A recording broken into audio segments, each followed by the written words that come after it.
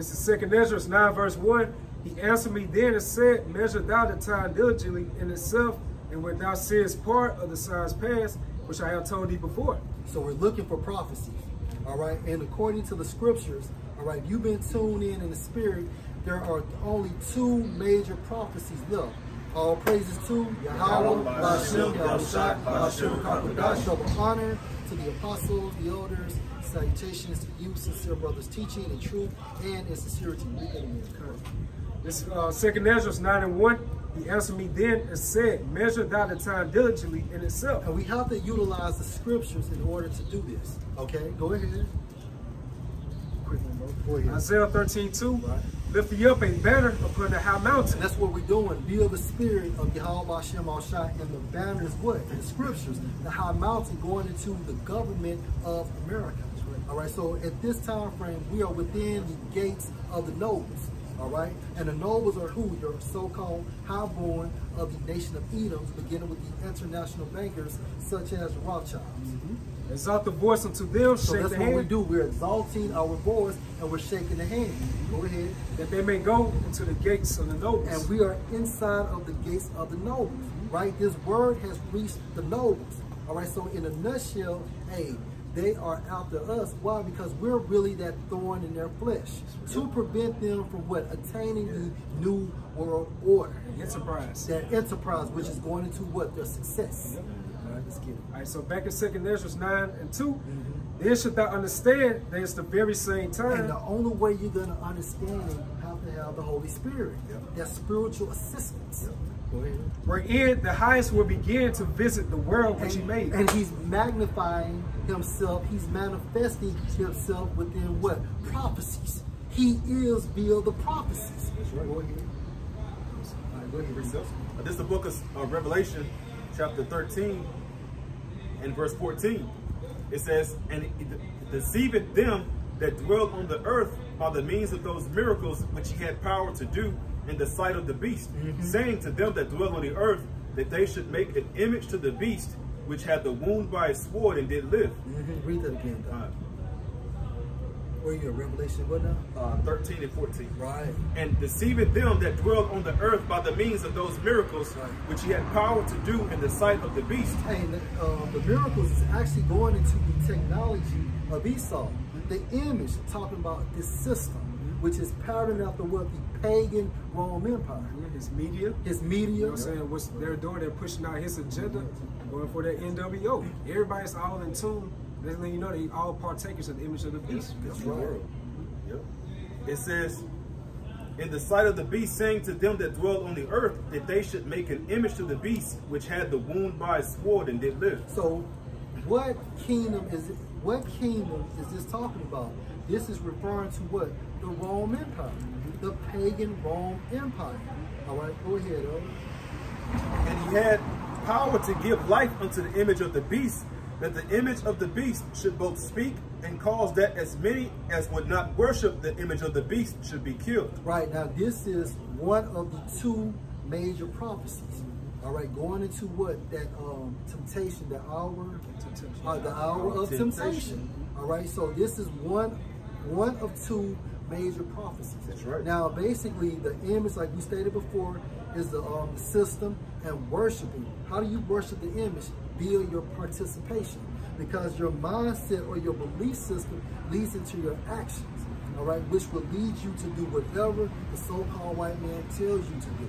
Go ahead. You know, it goes into that the fashion in this world is going to pass away. That's right. It goes to where fashion goes into that manner of life. That's right. The discourse, That's the right. actions. That's right. You know what I'm saying? Yep. That particular persona, the image of this so-called life is going to be a distant dream. That's it. Verse 16, it says, and he causeth all, both small and great, rich and poor, free and bond, to receive a mark in their right hand or in their foreheads. Okay, the word all in the Greek is pas, P-A-S, and that's showing every individual.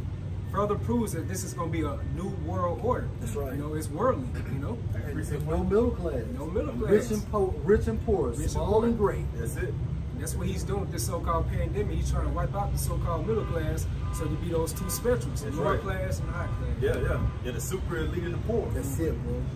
A precept, Revelation 16 and 2, And the first went and poured out his vial upon the earth, and there fell a noisome and grievous sword upon the men which had the mark of the beast, and upon them which worship his image. Right, so literally people that actually receive this mark, okay, this knockout punch, they're actually going to receive a sword.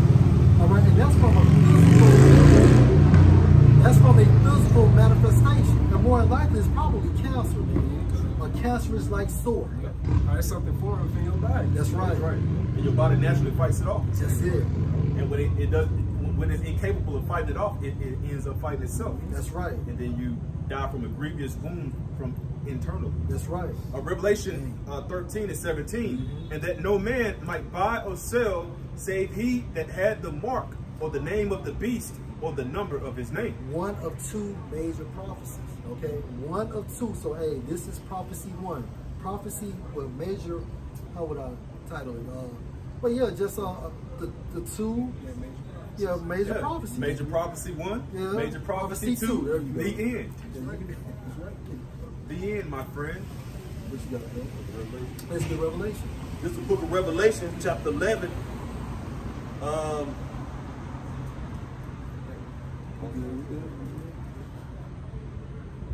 And 14. The second woe is past, and behold, WW2. Go ahead. The third woe cometh quickly. WW3. All right, and this is the second major prophecy. However, you have to have prophecy one in order to get to prophecy two. All right, you're not going to have prophecy two, then prophecy one. No, it has to be the potato chip, and then this last major prophecy. All right, that's something. I had a writer. Go ahead. This is from the History Channel, and it was updated December 7th, 2018. But it reads, "We've been talking about World War III since before Pearl Harbor. Ever since people began to speculate about World War III, its very name has implied its own inevitability. Right. We talk about it not only as something that might happen, but something that will. And it's been on our minds for a very long time." Right. And the reason I just brought that up, because this is a prophecy that has been lingering all over the earth, man. That's right. You know what I'm saying? That's gonna come to pass. And we're living at that moments or that time when we're fastly approaching it, man. Because like we brought the first you're gonna get the, the MOTB. Right. You know what I'm saying? From that point on, hey, it's gonna be gathered. They're gonna be gathered in the Valley of Jehoshaphat, and World War III is gonna jump out. That's when your house is gonna be in those spots. That's it. Hey, because that's why when you read in Revelation, when those particular armies that are fighting one another, they turn up to the heavens to try to fight the Heavenly Father's only begotten Son and the host of the angels. That's right. That's right. And it says, and a fierce fight. That's right. Meaning they repented not. Yes. And that's I think Preacher Kyle bring it out that speech that Ronald Reagan did, speaking on, just imagine we had being attacked by outside force, how we will all come together. You know what I'm saying? And then they showed that in what's that movie, Will Smith, Independence Day. Right. How, you know what I'm saying, they didn't just show how they were fighting each other, but they show how all the nations come together to fight against what they made like with aliens, but really was, you know what I'm saying, Yahweh Shai coming back with the heavenly host of angels, man. Also in movie Tom Cruise, War of the World. Yeah, War of the World. So Esau knows, but guess what? Who's giving Esau this grand imagination? Yahweh Shai. That's right. He rules in the kingdom of men. That's right. Right. Isaiah 13:4. The noise of a multitude in the mountains, like as of a great people. And this is going into what? Keep reading. And tumultuous noise of the kingdoms of nations gathered together. Right, in the midst of WW3. And like the Elder B always talked about, and they're using what? That nuclear technology, man. All right? It's the same technology that the Most High used to destroy Sodom and Gomorrah. Go ahead. The Lord of hosts mustered. Who? The Lord of hosts, the Lord of Sabaoth. Meaning what? He composed it. He rendered it. All right? Go ahead. Mustered the hosts of the battle. Right. They come from a far country, from the end of heaven, even the Lord and the weapons of his indignation. The weapons of his indignation. Indignation means what? Righteous anger. And these weapons are what? Nuclear missiles, man. To destroy the whole land. To destroy the whole land. And that's literal. That's literal. So this is the second major prophecy. The first major prophecy, the chip. The second major prophecy, WW3, man. All right? That's something? I got a Go ahead. Go ahead. Yep. Joel chapter 2, verse 1. Blow ye the trumpet in Zion and sound an alarm in my holy That's mountain. what we're doing. Via prophesying. We're blowing the trumpet. Okay? Every time you see a prophet out here preaching, we're blowing the trumpet. Zion, the nation of Israel. All right? And this word is for a 1/3 and 2/3. 1/3 will be saved, 2/3 will be destroyed by the same word. Right. Go ahead. And let all the inhabitants of the land tremble, for the day of the Lord cometh, for it is nigh at hand. Right, the day of the Lord come. And guess what? Yahushua will return like a thief in the night. He's coming unexpectedly. All right? Go ahead.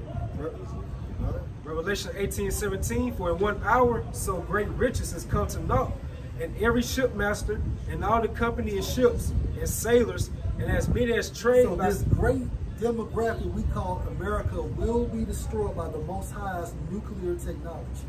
Go ahead. and as many as trade by sea stood afar off and cried when they saw the smoke of her And burning. that goes to show you that this so-called system will still be functioning because they're still making money from this system, all right, through making trade with America. The scriptures say two will be grounded, one will be taken up. That's right, bro. And it says, and cried when they saw the smoke of her burning, saying, what city is like unto this great city? This is going into that second major prophecy.